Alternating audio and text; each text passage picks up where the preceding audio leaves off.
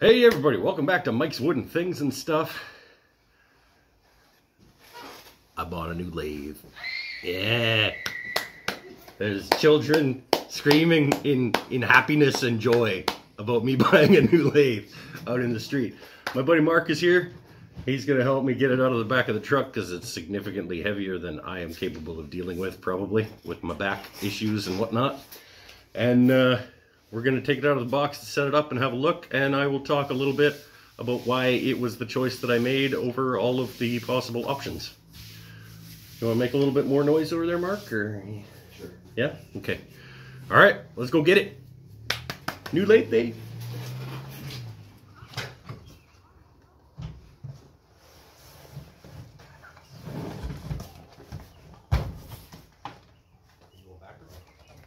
Yeah, sure.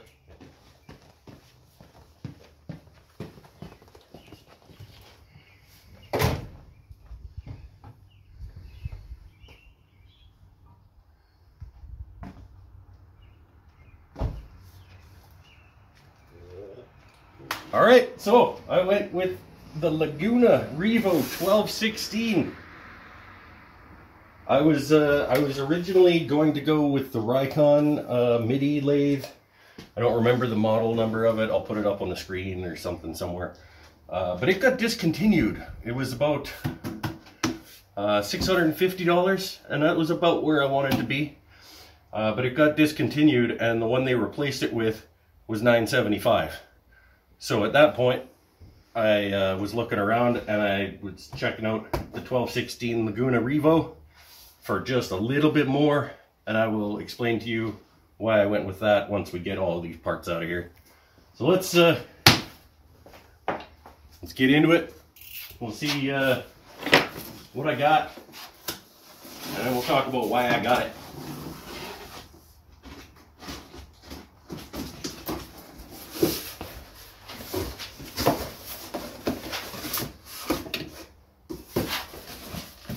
Yes! I got a manual.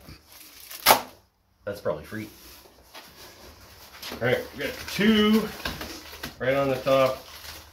Got two spurs. Got probably some feet. There's our faceplate. It's just a little guy. That's okay though. It's hefty. Got our knockout block and a bar with a fancy red coating on it.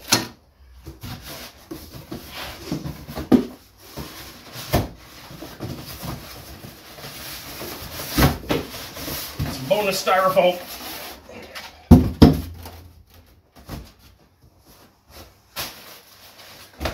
Mark's gonna have to help me get it down off the bench so I can take it out of the box. So let's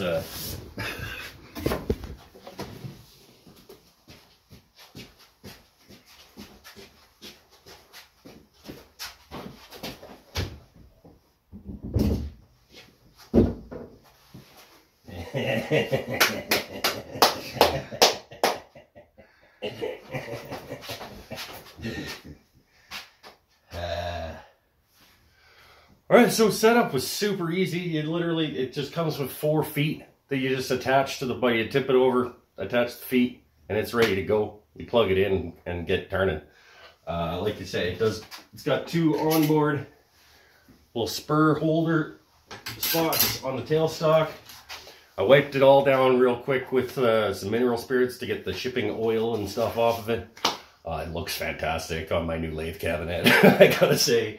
And it is a hearty piece of machinery. Like, this thing is not as big as it looks. It looks really small for how heavy it is. Like, this is a heavy duty piece of equipment for the size, for sure.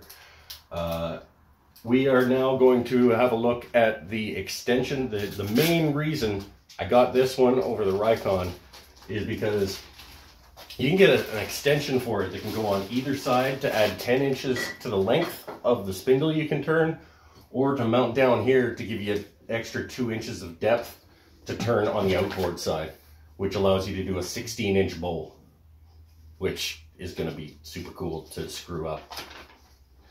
But let's get into the extension and we'll see what comes with it, and we'll get it mounted up and I'll show you the whole thing all put together. I'm very, very happy, in case that's not clear. All right, so this is the bed extension. It comes with the 10-inch extension and an extra arm knuckly piece part that you move your tool rest over onto, as well as some kind of adapter dealie. But I don't know why you need an adapter dealie. We're gonna find out. And this extension, I thought was worth the price for, I think it was $200. And I got a 10% discount on the whole thing because Laguna was having a 10% discount month. So we'll talk about the total cost at the conclusion of the video. Here's our little adapter piece. Not sure what it's for or why I need it, but we will find out shortly. It's also covered in packing oil. So I got my mineral spirit cloth here. Some more bonus foam.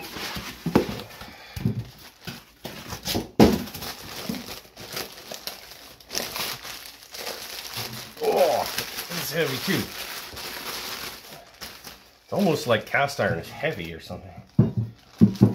Yeah, get all this oil stuff off, and then we will get it mounted up. And this one doesn't come with a manual, so should be pretty self-explanatory, I hope. Unless I missed it. Nope. Alright, 10 inches of additional capacity to the end of the lathe to make it into 26 inches of spindle length. But I am going to put it on the outboard side to give myself 2 extra inches of bowl turning capacity. At least to start.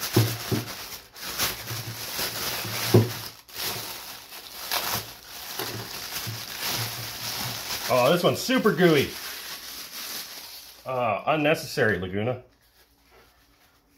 Ugh. Unnecessary. But I guess it's better than it being rusty.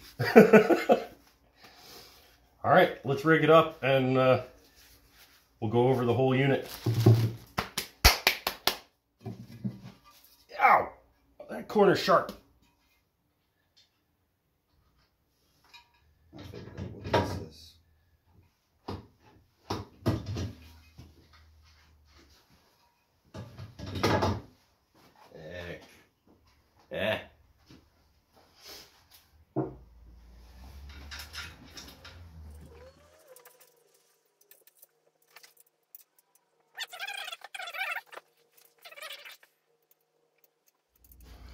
All right, I got it all set up. This bed is we're going to talk about this in a little bit. That's a hassle.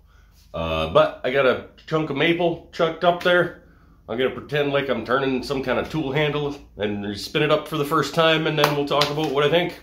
So far, so good, I think. Unless it doesn't spin when I press the button. I suppose that's possible. Yeah, we'll go over initial thoughts after I put a sharp piece of something into some wood. Let's go.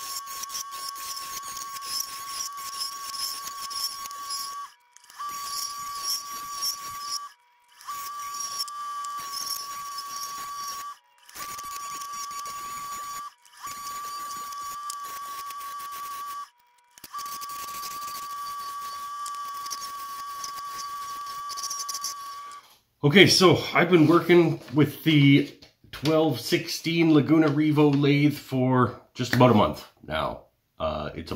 We've fast forwarded a month, but I wanted to put some time into it before I got into the nitty gritty and gave it any sort of review. It's not really a review, but this is my first impressions and first month worth of use. I've made a few things. I made some bowls on it to give the big maple guy here. This, you know, I've been putting it through some work. So these are the things upon first month that I am impressed with and not impressed with. We'll do the good, the bad, and the ugly. The good, it is a heavy, well-made piece of machinery. You can tell that it was manufactured very precisely, and it's a good heavy-duty piece of equipment. It's a plug and play. You pull it out of the box, you plug it into the wall. If you didn't buy the extension, you can click the button and just make it go. So that's great. The belt changes are easy to go between gears, to go from low torque, high speed to high torque, low speed. It's got this cool little cam action thing. It makes the belt changes really easy to go between torque speed levels. The speed adjust is really nice, and it's pretty fine changes. And yeah, it's mostly really good. The bad, so we're going to do good, bad, and ugly. The bad is the extension is a huge hassle to put on. We fought with it for half an hour probably before we could get the tailstock to ride evenly along the thing. But then I watched a video after the fact of a guy that he just clamped down the tailstock over the two things and then tightened the bolts, and it worked fine for him. So maybe that was the solution. They don't give you any Allen keys. You need Allen keys to put the feet on and for the outboard side thingy adapter deal. And you're buying a $1,000 lathe from Laguna, and they won't give you the 50 cents worth of Allen keys with it to do the stuff. That's not real cool. And another finicky little nitpicky thing, but the decals. The decaling, the branding on it is super cheaply applied. Like, it feels like stickers you get out of the vending machine at the grocery store. Like, I actually had to go over them all and like burnish them down to keep them from coming off. Yeah, that's not great. So the good, the bad, and now the ugly. There is nothing ugly about this lathe. It is a ridiculously attractive piece of equipment, and it is a welcome addition to my shop. So I'm gonna keep having fun on my lathe. That's all for this one. Thanks for watching. We'll see you next time. Stay happy, stay healthy, stay safe. And if you like what I do here, I got a Patreon page. You can go support at patreon.com/woodandthingsandstuff. And that'll help me keep that's what it'll do. It'll help me keep making these videos. And you probably don't want to now, because I can't even speak. Look at it. I'm not going to give that guy money. He can't even talk right. Anyway, see you next time. Thanks for watching.